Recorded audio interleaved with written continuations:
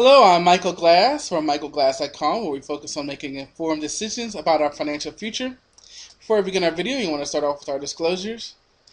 Any symbols you see today should not be inferred as a trading recommendation. No matter what form of investing you choose, stock, forex, futures, options, they all have a level of risk associated with them. Any strategies we show today are for informational purposes only. Future results are not guaranteed. And finally, any investment decision you make is solely your own responsibility. Trade at your own risk. So this is our stock market technical analysis trading plan.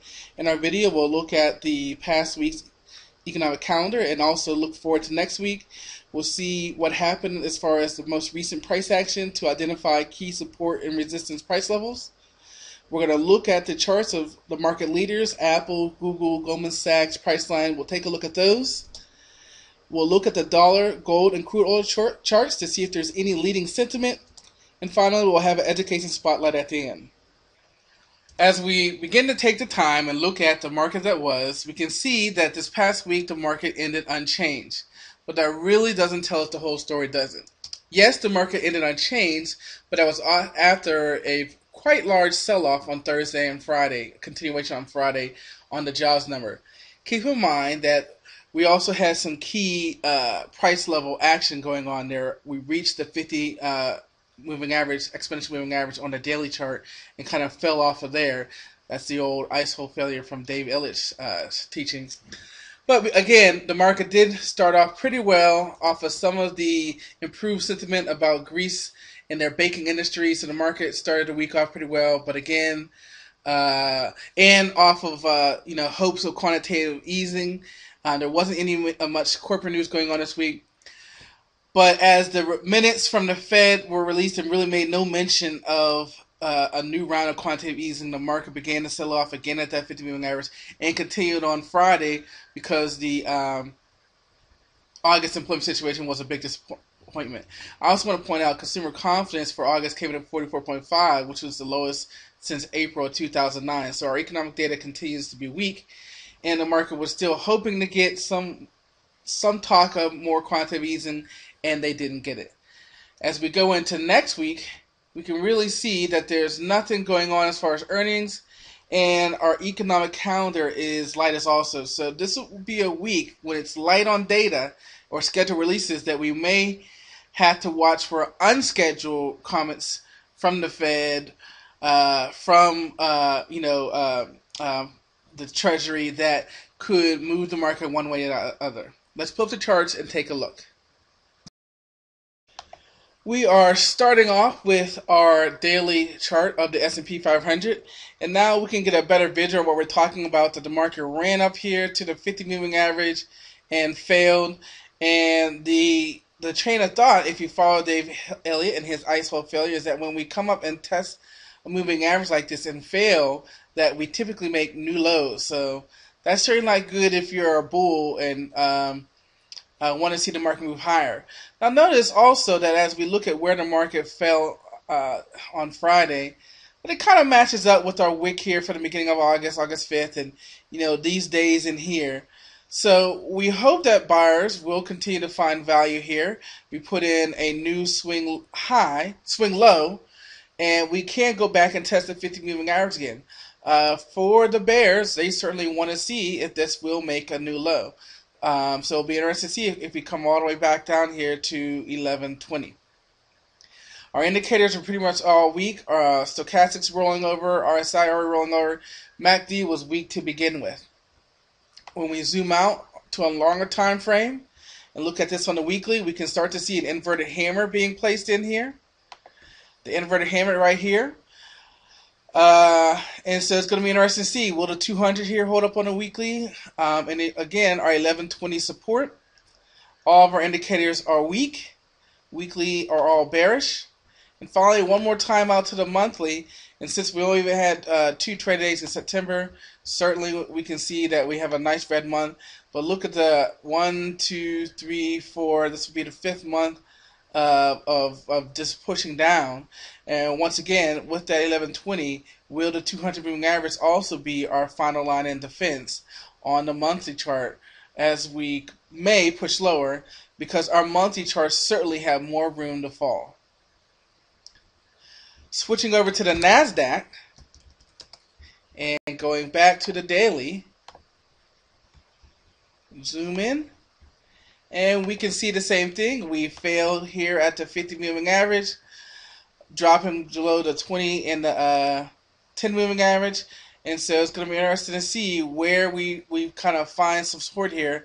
Looks like the 2340 range might be our potential stop here. You can make an argument that maybe we're putting in an inverted head and shoulders, but I think that's a stretch. Again, our indicators, stochastics rolling over, RSI rolling over, MACD never got up. So weekly, our daily is weak, is what I'm trying to say. Going out to the weekly, we can begin to see that there's our inverted hammer once again. Here's our up and down. Again, that 2340 as an area that we have to watch, and the 200 moving average. All of our indicators are weak, have more room to go lower. And finally, on the monthly chart,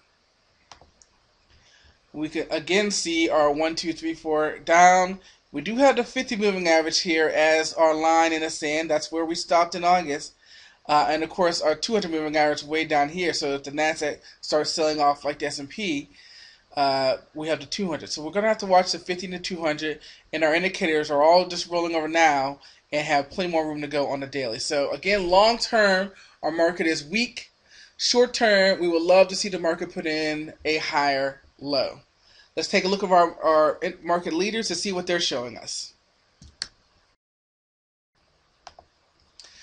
Okay, as we begin to look at our market leaders, we can see here Apple. Apple kind of started selling off here on Wednesday, and we had a gap down on Friday. Hopefully the 50 moving average will hold up. Also notice here on our market profile, we don't want to talk about volume profile, but you can see this point of control here at 390. A lot of volume accumulated here over the past month or so. And so, that's going to take a lot of volume for us to get up and get back into the 400 price level. So Apple seems to be consolidating, but more importantly, it's sideways. Maybe even sideways to down, but I'll say sideways. What about Amazon?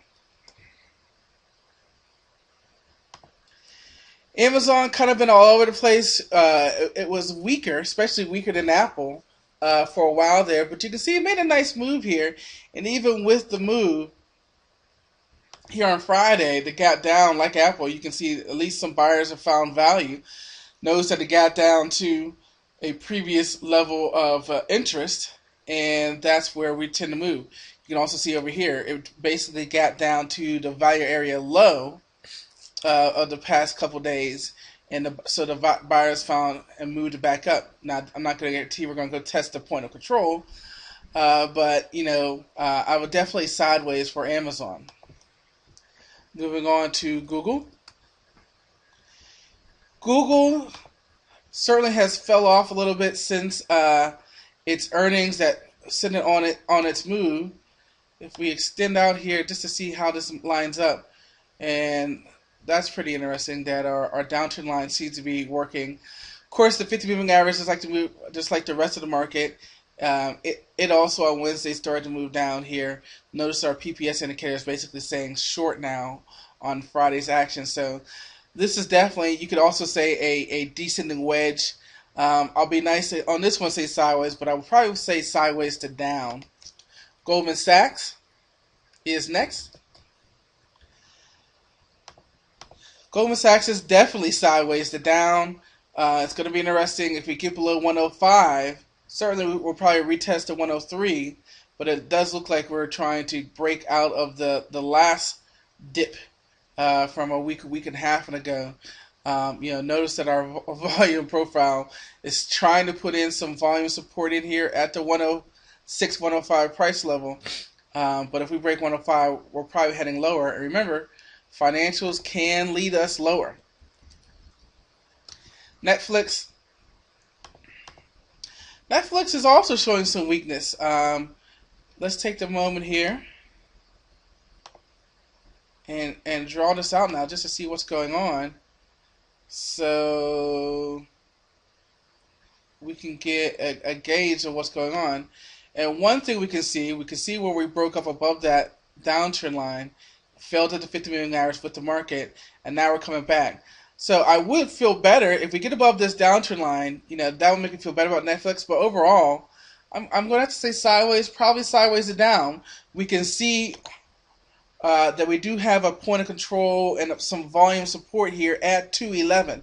So if we can stay above Friday's open, I would feel good about it. But if we break, this 205 price level, it certainly looks like we're going to go lower. And finally, price line. Price line certainly consolidating here for a while. A lot of up and down, up and down. At least we're at the top of the up. Notice though that as we go back up, we're running into some volume resistance in the point of control. But I would say for this one is sideways. So we either have sideways and sideways to down. Our leaders are certainly not leading us higher. If it's more likely that they're leading us lower. Okay, as we look at some of our market sentiment leaders now, gold, the dollar, and crude oil, we can see the dollar continues to kind of go sideways. However, this past week we did see a couple inside bars and a move higher. So if we can get above 75, that would be certainly interesting. I mean, we could draw a downtrend line and say that the dollar is getting a little bullish here. But there's certainly, you can see our larger range up here at 76.50, the 200-moving average. There's certainly a range that the market has been in. We're getting out of, look at this, look at this month of the dollar, So if we can start a trend higher, that's great. But remember, the dollar trending higher typically means a weaker stock market. Gold, on the other hand, continues to be on fire and has made its run back up here for 1900. So it looks like we are going to retest. It makes sense for us to retest the past swing high here, and from there, you have to continue to watch out. This is a typical case of what is your risk? You're buying high. Is it going to go higher? It certainly should, or it certainly could, but you can't guarantee that. So this is certainly a high risk compared to buying off of a moving average like this. Finally, with crude oil, we can see that it's beginning to consolidate a little bit. After we fell off, got a little tests here. It hit the 50-moving average like the market. So the question is going to be, we probably could go in here and test these wicks here, see what we got, see if we can stay above 85, and then you could make an argument for a ascending wedge here.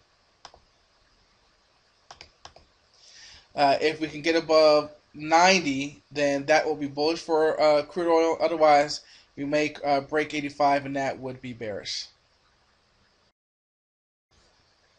As we move to the education portion of our video, we've been talking about the ability to pull the trigger. And in the end, the inability, the fear of pulling the trigger really indicates a lack of confidence in your system or a lack of confidence in yourself. We talked about a lot of things, but as we end this conversation about pulling a trigger, it's either you got it or you don't. It's either you believe in the system or you don't. And I was talking with a person just this week. You guys know we give our free trading plan consultation, so I was speaking with someone this week. I was speaking with a lady last week. And in the end, the best advice I can give you to build that confidence is documentation. We talk about this all the time. Backtest it. When you document your system, you'll learn that the numbers don't lie. You'll learn whether or not your stop is in the right place. You'll learn whether or not your target is in the right place. And you'll learn that you should have a positive expectancy. And you'll learn to trust the system. Document, document, document. You can find us on Facebook, YouTube, and Twitter. We have a page on Facebook, Are You Financially Literate? And our resources, as usual, our free 5-part video course. It will help you frame your own high probability trading setups and give you a gauge into how we are as coaches. We already talked about we do offer a free 1-hour consultation on your trading plan. And then we have our coaching sessions, both individuals and a package, where we help with you one-on-one, develop a personalized trading plan. We document it with you, and we give you that trader's mindset so you can enact that trading plan day after day. For those of you who are looking for a course, we've got a 3-video course for you, where we break it down from the introduction to the actual components of a trading plan, and then we talk about the trading plan setups. And it comes with a free coaching session to make sure that you understand what you've watched. Of course, we have a great relationship for our futures traders. If you want to have that leverage, intraday margin as low as $300, and a great charting package for you, so you can run your scans, find moving stocks where it's both on PCs and Macs.